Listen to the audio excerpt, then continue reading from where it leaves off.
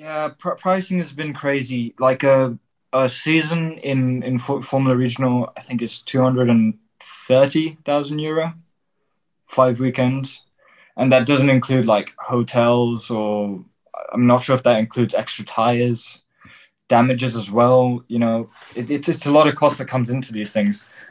But another thing is that Formula 4 and Formula 3, I think they're too close right now. Or the Formula 4 and the frat cars or the Formula Regional cars, it's too close. 5 second difference or something.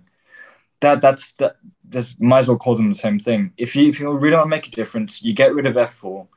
You use something like Formula Ford to really coach young karters to drive.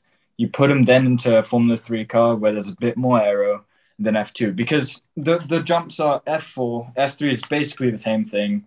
You got FIA3, which is a bit above, regional cars, and then F2's here and then F1's up here, right? That's a big difference and big jumps. If you really want to make a ladder and a feeder series, you make it equal and you make it so drivers learn at each point and they don't just skip complete championships and go into them not really knowing what's going on, causing crashes, carnage. It's a bit of a mess, and that's where Floris's point about the super license points would be really useful. And I know we were talking about Formula One teams backing and stuff.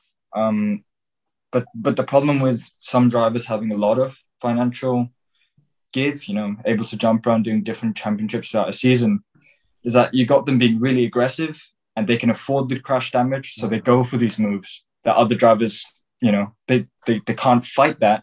One, because, one crash, say like Chem in round one, that really big crash has put him out for the season. It's that easy.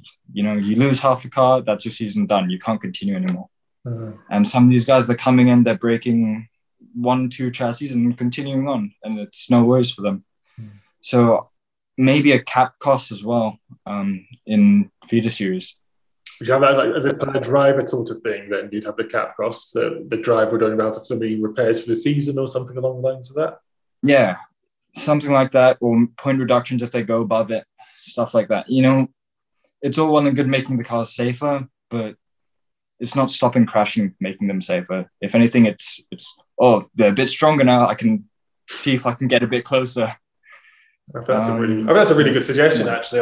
You always think of a cost cap as in, let's stop the team spending so much money. But if you looked at it from a driver perspective in the junior seat formula, that's an idea I've not actually heard of, and I think would make it a bit fairer between the haves and the have-nots.